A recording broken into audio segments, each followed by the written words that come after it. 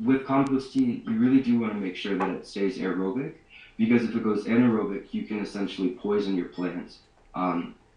Because then you will no longer have all the organisms that you need. When it goes anaerobic, all the fungi will start to be consumed by the anaerobic bacteria. All the protozoa that are beneficial will go dormant and disappear. The nematodes will disappear as well, and then you'll be left with virtually just an anaerobic bacterial tea, which can cause lots of diseases and illnesses and all that kind of stuff. So keeping it aerobic is essential, and you want it to be actively aerated as well. A lot of the time people don't really understand that with compost tea, you need to have a high quality compost that has the microorganisms in it, because you could just have some random like sheep manure kind of compost that was done on a really large scale, but you don't know that there isn't any E. coli in there. That kind of thing, and the human pathogens will be present in that kind of material. So you need to make sure that you have documentation and everything that the compost that you're using actually has the aerobic and beneficial organisms in it when you go to brew your tea. As well, the time for tea, it depends on the season and the climate that you're in, how long you want to brew tea for. If it's the summer and it's warm outside, you can get away with brewing in 18 hours. But as it gets colder and everything, you need to brew for a little bit longer. You can brew upwards of about 48 hours when it's cold. As well, depending on the season, you want to make sure that the temperature of the tea is at the same temperature as the plants that you're going to apply it for. If you're brewing inside in the wintertime and it's about 70 degrees inside, and so every temperature will have different organisms in it. And then you go and apply that out into a cold field, all those organisms are just going to die, and they're going to go dormant, and they're not going to work for you, essentially. So compost tea is really great for replacing the organisms in the soil, as well as allowing them to create a barrier on the leaf surface of plants as a foliar application. And essentially, when you use compost tea as a foliar application, you need to make sure that there's a fungal component in it, because you will not be able to suppress any sort of disease like a blight or a blight or any kind of thing like that without having at least 5% of that tea having fungi in it. And you can make sure to have that by having a really high fungal compost to start with. And what you can do to establish that fungal component in your compost is feed the compost before you brew. So about 2 weeks before you start to brew, you can start to feed your compost with hydrolysates, like I said before, humic acids. You want to make sure to stay away from conventional humic acid, because it's essentially leonardinite, which isn't actually humic acid. It's just been placed into that title. It's just been given that title for whatever silly reason. But humic acid you also have to use. You have to take into consideration what kind of water you're using.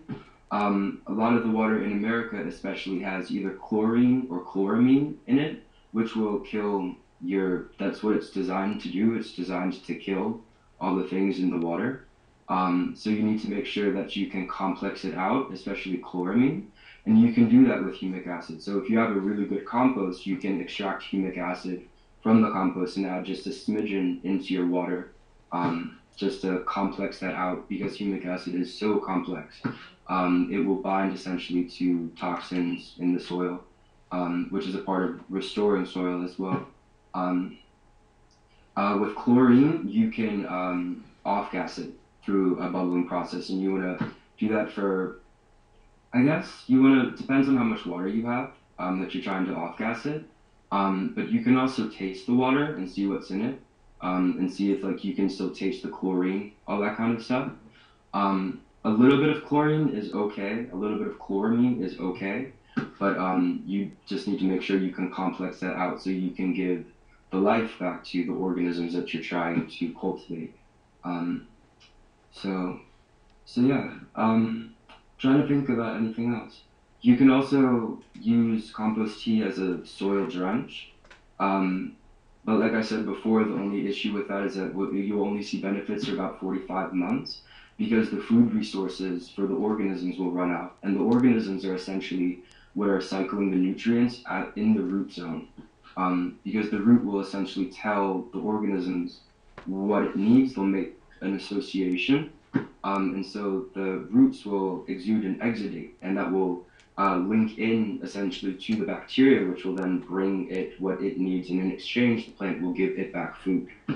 Same thing with mycorrhizae, fungi, and everything like that. But the plant-available nutrients, all that stuff happens when bacteria is consumed and when fungi is consumed by protozoa and nematodes and other organisms that are in the soil.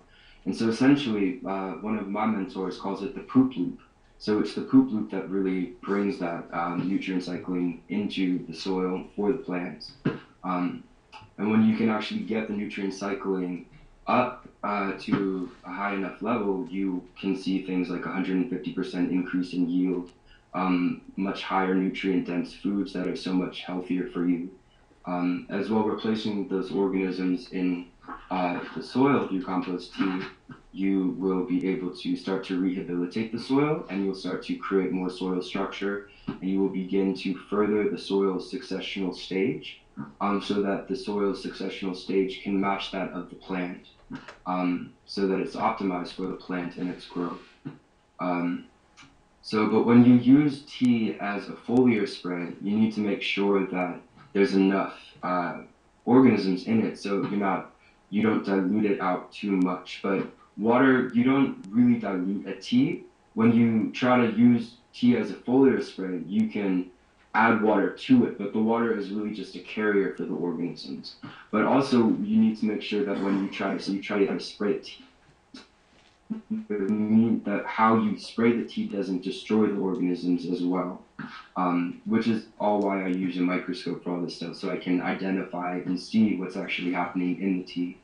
But and that way you can make sure you've brewed enough so that you can select for the organisms that you want. So yeah, do you guys have any questions or anything? Yes, we have questions. Yes, we have questions. Okay. Shit, we got. Okay. Okay. Hey.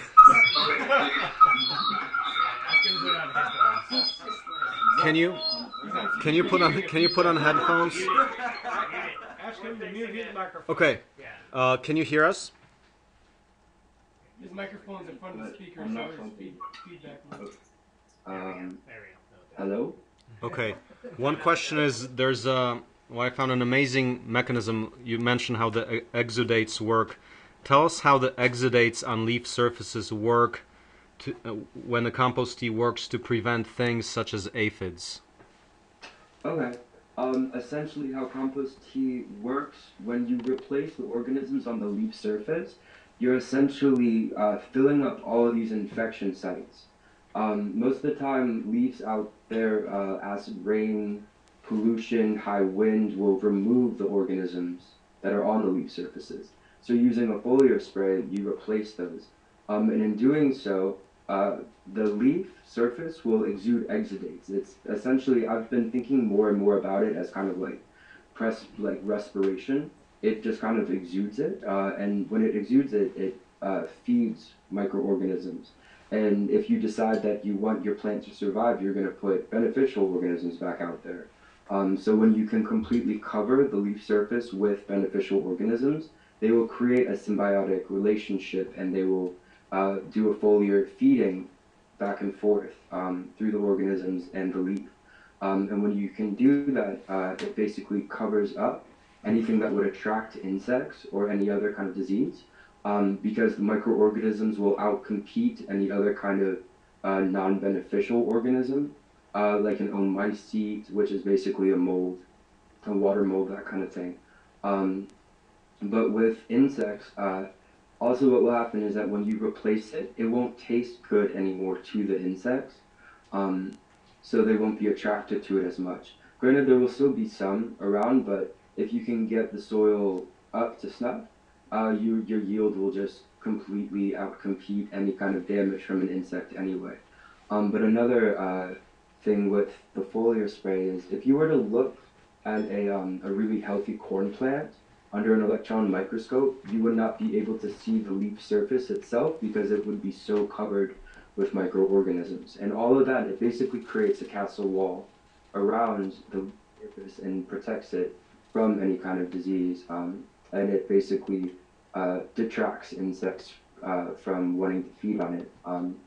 So because I've thought about it in the sense that essentially when you have an insect problem, there's something wrong with the soil.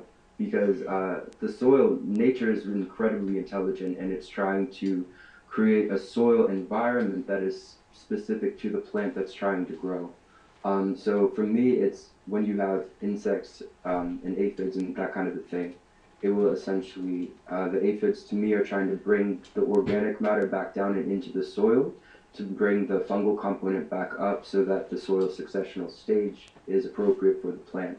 So, so yeah, so on leaf surfaces, you essentially fill in all of those plausible infection sites with beneficial organisms.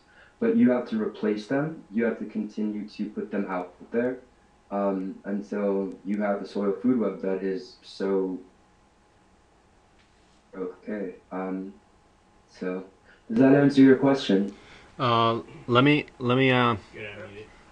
just ask another part of it. You mentioned at some point that the aphid, for example, would feed on the plant exudate, which is like Yes. nectar, and if the fungus eats it up, the aphid has nothing to feed on. Is that how it works?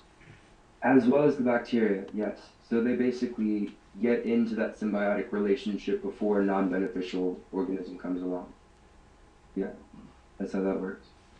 That's pretty amazing. Yeah. It's How does he really cool. recommend I spraying love it? it What so method, much. and how often, and how dense?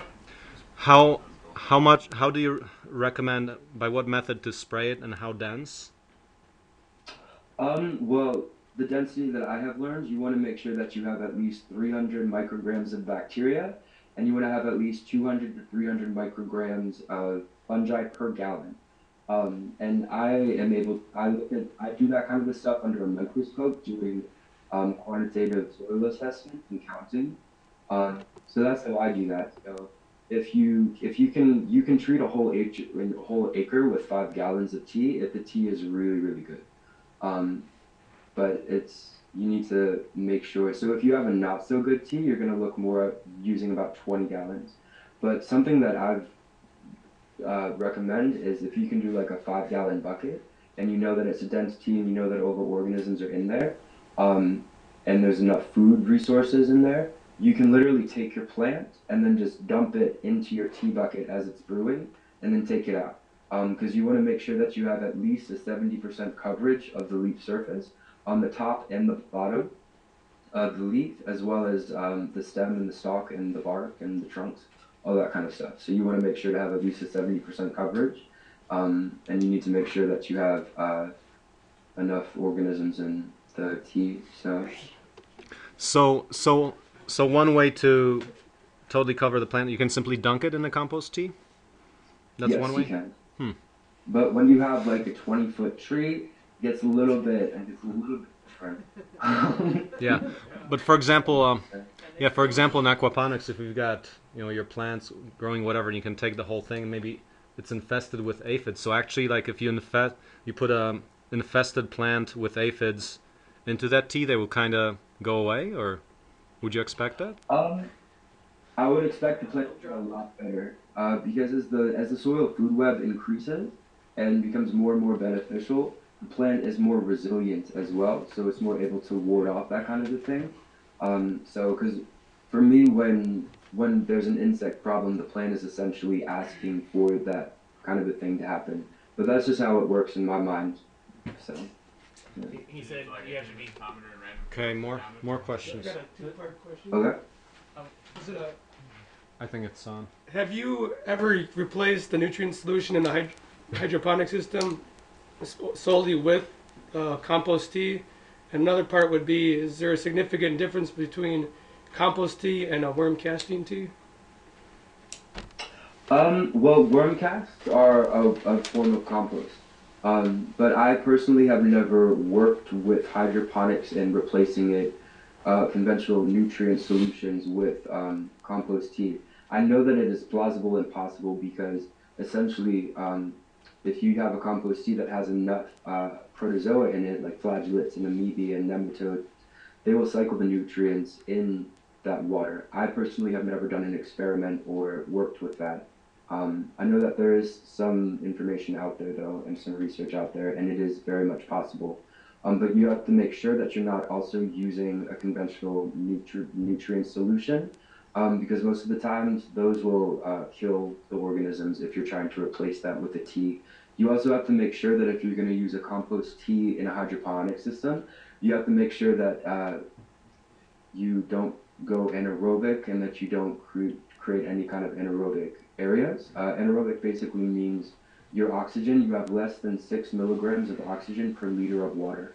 So you need to make sure that you clean a lot because the bacteria will create glues. And then within those glues, they'll create an anaerobic environment in there because that's what's just going to happen with their glues and everything like that.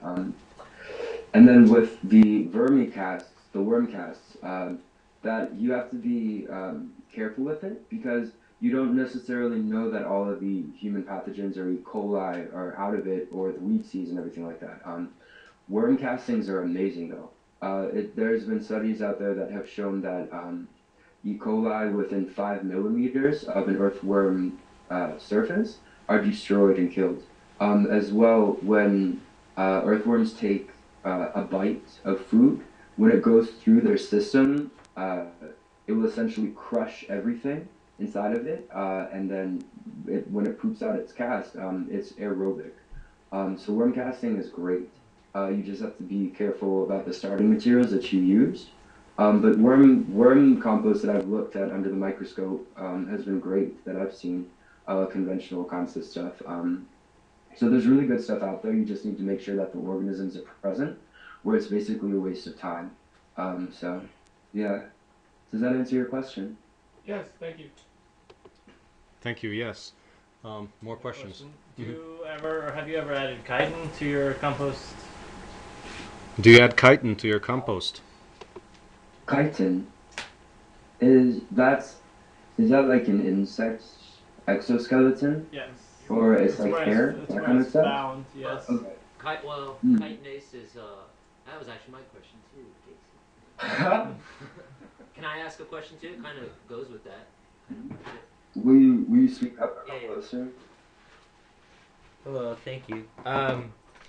Yeah, I just wanted to ask, again, going with the pest management aspect of the compost teas, what's your experience with, like Casey had mentioned, chitinase, peroxidase? These are plant hormones that are produced. Systemic acquired resistance, I believe it's the term. Do you have any experience with that in your research? It's something I found very interesting and don't know very much about. I know that in worm compost, that kind of plant hormone will be created. The specifics of it, I'm not quite sure.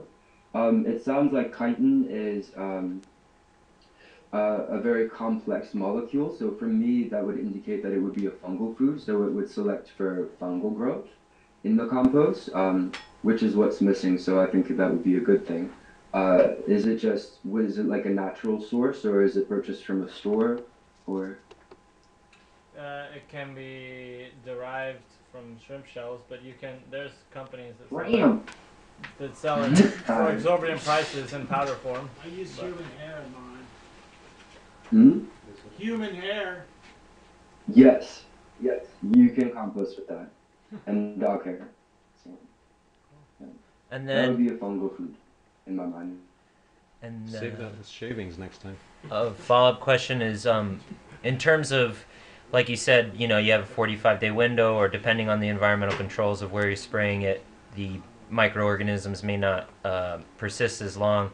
Is there any tips, the application, in terms of, like, for instance, the weather's effect on the stoma and stuff like that on the plant, is there any way to increase the length of time that, besides repeated applications and intervals, to increase the length of time that the microorganisms could live on the foliar surfaces and things like that? Mhm. Yes, you can make sure that the soil food web that the plant is already established in a really good soil food web, because then the plant will produce more for the microorganisms on the leaf surface. As well, when you go out to spray your tea, you can add foods during the spraying process so that you give them something to eat when they get out in the field or in the greenhouse or wherever you're spraying it, that kind of thing. So, Thank you. and also most of the time for most foliar sprays, you want to use a brand new compost unless you decide to use an old compost and then feed it about 2 weeks before, like I said. So, yeah. Hey, what is he Does that answer your question? Yeah. Well, Thank you. good. Other questions? So, what exactly does he recommend feeding the compost to get that high fungi consuming tea? Yeah. So what exactly do you feed the compost for the high fungus growth? Fish hydrolysate. Do you know what hydrolysates are? No. No. No. No. No? Okay. Hydrolysate is essentially a blend in water. It's basically something suspended in water. So for a fish hydrolysate, for example, is you eat your fish, and then you take everything left over, and you put it into your blender with some water, and you press blend.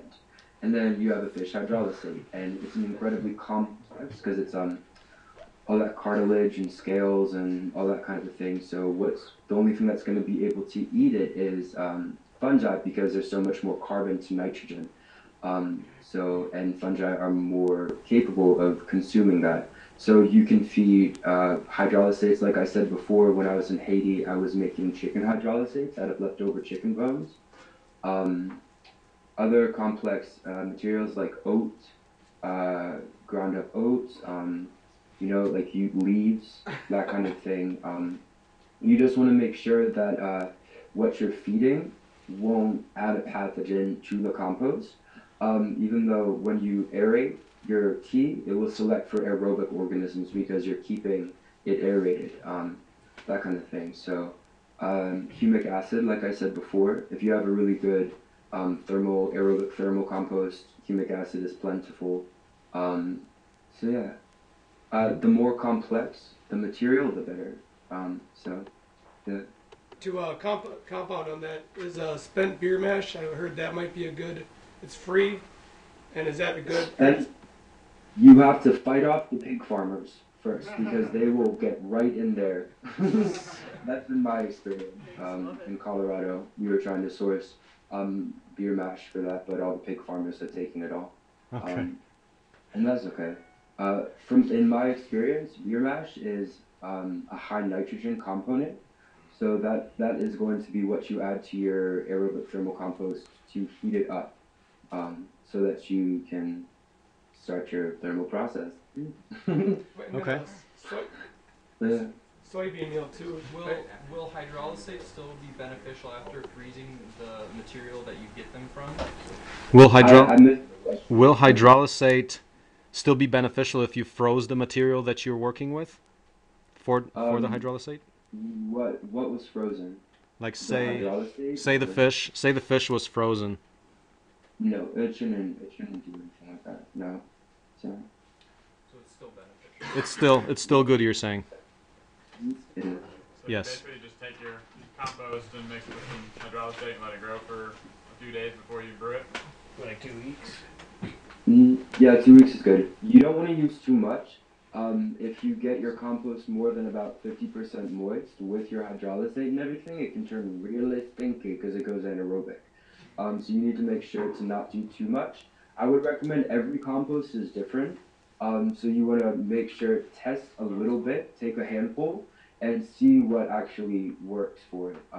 You're not always going to see active mycelium growing visibly with the naked eye. So that's why using a microscope is really beneficial because you can look at it on that level like 400 times, to actually see what kind of fungal component you have in there. So with the hydrolysates and the feeding and everything, you just want to make sure to not get your compost too wet.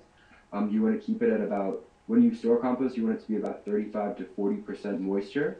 In the feeding process, you want to make sure it's about 45% to 50%. And you can do that through a simple squeeze test. If you take just a small amount of your compost in your hand and you squeeze it just like this, one drop that comes out, not like an incredibly, not like the super dude you want to give a big handshake to, not that kind of squeezing, just a really delicate kind of like a squeeze and everything like that. One drop that comes out, that's about 50%. If a little bit less than that is in the range that you want it during the feeding process. So yeah, so I would recommend just taking like a handful and just adding maybe like a tablespoon of hydrolysate and some water and getting it up to moisture, so that it can start to grow. So for the hydrolysate, so you're saying basically, you take your chicken bones, put them in a grinder, press, grind, and then throw them on your compost pile right after, or how long do you have to wait? With water. With water. Well, Grind yes, it with water. Water. You can do it fairly immediately, just like right away. If you let it sit there, it might go anaerobic. So yeah, I've had good experience using chicken hydrolysates as a fungal food in teas before. So Grind them up. and also you can feed your compost with a compost tea. Say you're brewing your tea with like extra hydrolysates or humic acids, that kind of a thing. And then you feed your compost with that. That way you can select for the organisms that you want and then put them back into your compost. That when you use that compost later on, it will be that much greater and there will already be food resources there as well. But I would recommend experimenting and just seeing what's in your compost, because you're not going to really know what's in your compost unless you can literally see visibly the mycelium that's there or you have a microscope. What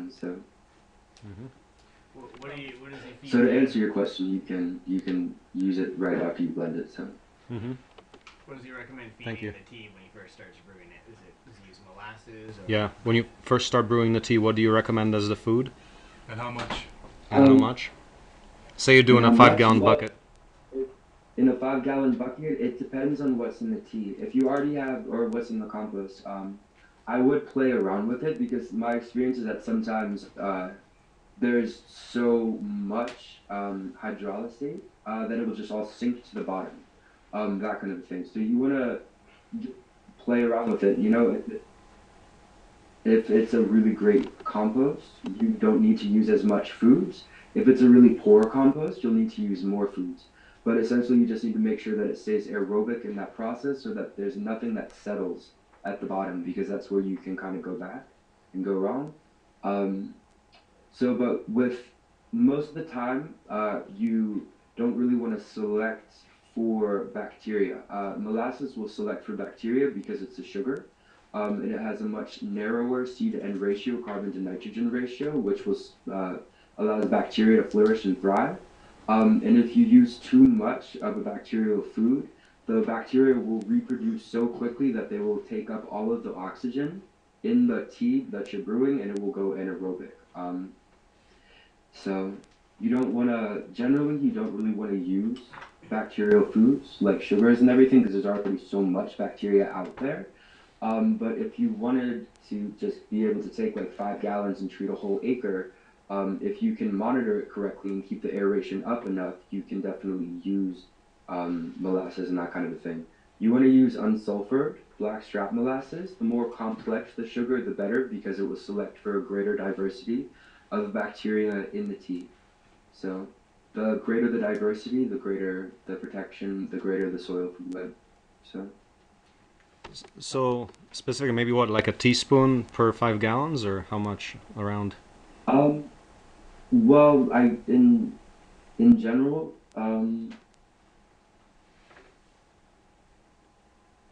I guess I've used like pinches of sugar before, and that has been really successful. But again, it just kind of comes back to this. I guess a general recipe for a bacterial tea would be about a tablespoon of molasses if it's a bad compost, or like a teaspoon of molasses if it's a really good compost, for 5 gallons. So, and you want to, generally the ratio for compost to water is about 1 pound of compost to about 4 gallons of water. And that's an incredibly general statement, because you can have an incredible compost that is just filled with organisms where you might only need a half a pound. It just depends on the quality of the compost. So. Okay. More questions? On a long-term scale, do you think that for outdoor plants, adding compost and everything can actually weaken the plant? 'Cause I heard about a guy in France that has a semence paysanne and never added water to tomato plants and never gave nothing to these plants, and they actually grow wild and, you know, nutrient rich and everything. Do you think long-term compost could basically make the plant need the nutrients to give it instead of going to get it by herself in the land? Oh, I see. So you're wondering, it's kind of, for me, it reminds me of chapstick. If you use chapstick too much, your body will stop moistening your lips because you replace it. Is that what you mean? Yes. Okay. Well, with compost, generally, if you put out a really good compost, you're going to see benefits for about 4 to 5 years because there's a food resource for the microorganisms that are around the plant zone, or the root zone, and everything like that. So, I mean, your plants will go crazy if you have a really good compost, which is always beneficial. But whether or not it prevents the plant from wanting to grow on its own, I don't. That to me is a little bit confusing. So I don't necessarily agree with that. Will you restate your question for me so I can have a better understanding? Well, my question is simple. It's just, yeah, sorry, it was on mute. My question is just to know if you consider maybe that adding compost to an outdoor plant could, on a long period of time, actually make the plant need the compost instead of making her get the nutrients in the soil by herself and make it more rustic or organic or whatever you call it. Well, how the plant gets its nutrients is through associations and symbiotic relationships with the microorganisms. So you kind of have to have that in order for your plant to thrive. So plants that grow the best have the highest amounts of diversity in the soil. So you kind of need that there, excuse me, for the plant to be able to flourish and thrive. It's a symbiotic relationship in its growth. Are you asking another question? Yes, well, there's a plant called Moringa oleifera that grows in deserts, and it's known to be the most nutrient-dense plant. And they call it the never die tree because you can cut it and leave it on the ground and it's still gonna sprout. How can you explain that it grows in a desert and actually gets to have the most densified plant and like medicinal plant on Earth if it grows in the desert? Yeah. My guess is absolute intelligence. There is most likely bacteria out there. They might have a very specific bacterial association that they have evolved to grow with that assists them in their growth and their regeneration and everything like that. Also, they're most likely they've evolved in that location for so long that the microclimate for the moringa is most likely present to support it to grow. My guess is that if you were, well, it'd be really interesting. I don't know too much about moringa. But it's an awesome name, which is really cool. So yeah, I mean, for me, giving compost back to the soil and to a plant is establishing a soil food web which works together in harmony with the plant. Because essentially, when you replace all the microorganisms in the soil and everything like that for the plant, there is a symbiotic relationship that is then established, and the plant will work with the microorganisms to get what it needs from the soil. So, because there's no soil on Earth that lacks the necessary nutrients, it's the lack of biology that allows the nutrients to be present for the plant. Okay. Thank you. I agree with you. I just wonder if it's exactly how you said the moringa adapted on a long period of times. I'm wondering, just to consider if on a long period of time, because we added so many nutrients in compost, we actually made our plants weaker and made them need those nutrients. But you answered my question. So I guess, okay, that's really interesting. You can go on. Because we are working with the evolution of the plant as well now, because we understand this kind of concept. But what I have learned is that essentially you're just giving the power back to the plant. You're giving it the tools that it needs in order to thrive by replacing the microorganisms that are lacking in the soil. So. But once you've done that, you don't have to repeat continually once the soil gets alive. Right? Once the soil is alive, do you have to continue refeeding the microorganisms? Well, sometimes you'll have to continue to feed them, but if you have a really, really good compost, you're going to see benefits for about 4 to 5 years. So that's how long that will last for. But I understand what you mean. Some things, but also what happens is like replacing the organic matter back in the soil so that it can continue to feed everything, because that's how succession happens. In nature, it's essentially a plant will grow up and it will die and it will fall to the ground. And then the microorganisms that are present there will begin to consume it. And then fungi will start to consume it, and they will continually build succession of the soil. And so it's a huge feeding process. If you were to go out into a beautiful old growth forest and dig down a little bit, you'll probably see active mycelium visibly with your naked eye and everything like that. And that's because of the symbiotic relationship with the plant and the soil and all the microorganisms in it.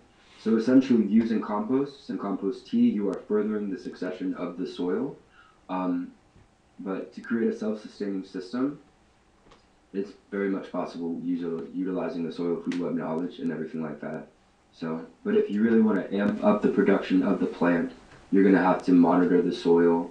You're going to have to make sure that everything is there for the organisms to do their job in the soil, in the root zone. So. Okay. Apologies if this is too basic of a question, but what do you, when you say really, really good compost? Sorry, that's the basic. Sorry. Okay. No, I was just joking. I really enjoy your question. What is in Will you ask it one more time now? What is in really What's good a really compost? good compost? And if you were to look at it under a microscope, what would that look like? Or what would you be looking for? You would be looking for protozoa. You'd be looking for flagellates and amoebae. You'd be looking for beneficial nematodes like bacterial feeding nematodes, fungal feeding nematodes, and predatory nematodes. You'd be making sure that beneficial fungal strands are present, that they have a wide enough diameter, that they're actually building soil structure. You want to make sure that you have a diversity of at least 16 morphological types of bacteria. You want to make sure that there's a great humic acid component, because that's the most broken down aspect of organic matter is humic acid. You want to make sure that there is not a whole lot of actinobacteria. You want to make sure that there's no